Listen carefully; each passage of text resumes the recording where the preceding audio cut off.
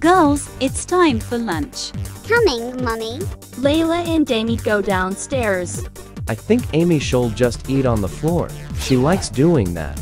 Don't be so rude, Ethan. She's part of the family, and she deserves a spot on the table. Yeah, and if Sissy is gonna sit on the floor, then so am I. Aw, thanks all you guys. That's really sweet. Okay, that's enough. I know.